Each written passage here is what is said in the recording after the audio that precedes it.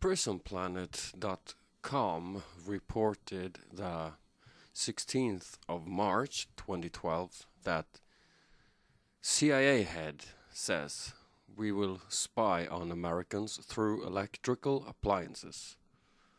Global information surveillance grid being constructed, willing Americans embrace gadgets used to spy on them.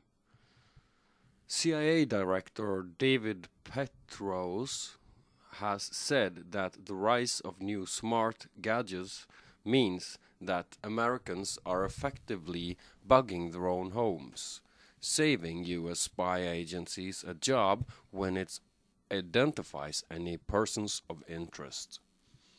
Speaking at a summit for In-Q-Tel, the CIA's technology investment operation, Petraeus made the comment that when discussing new technologies which aim to add processors and web connections to previously dumb home appliances, such as fridges, ovens, and lighting systems.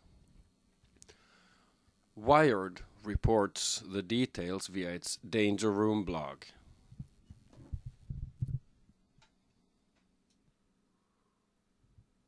The Utah data center is the centerpiece of the global information grid, a military project that will handle yottabytes of data, an amount so huge that there is no other data unit after it, reports Gizmodo. This center, with every listening post, spy satellite, and NSA data center connected to it, will make the NSA the most powerful spy agency in the world. Wired reports that the incoming data is being mined by plugging into telecommunications companies' switches, essentially the same method that NSA infamously used for warrantless wiretapping of domestic communications, as exposed 6 years ago.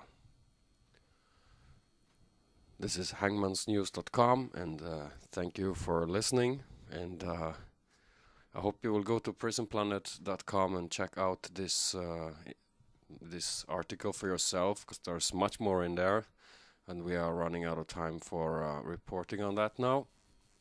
And I also hope that you will go to hangmansnews.com and check out our website. Thank you. The news is brought to you by Hangman's News.